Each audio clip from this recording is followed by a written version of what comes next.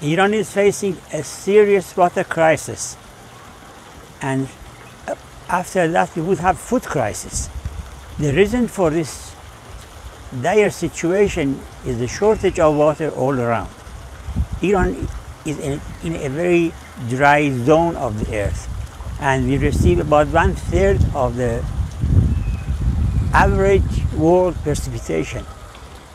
Therefore, we have to be concerned with the amount and timing of water that we receive.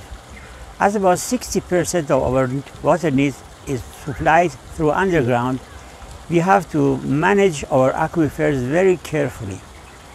Aquifer management is the art and science of managing our aquifers from the furthest part of watersheds to where it terminates in a lake, a lagoon, a playa, or a sea.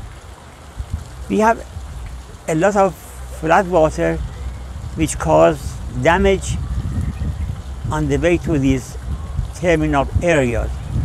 Therefore, we have to do something to manage our floodwater.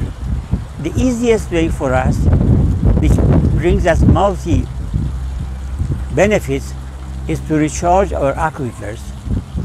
In Iran, we have more than 14 million hectares of very good land for aquifer management, and we have enough floodwater on average years to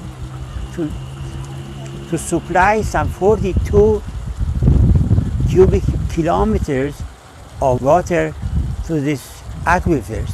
In the past 60 or 70 years, we have overexploited our aquifers to the tune of, on average, 7 to 8 cubic kilometers a year.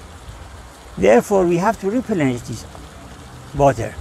If we continue using this much groundwater, we are going to end with dry aquifers and mass deaths of our people.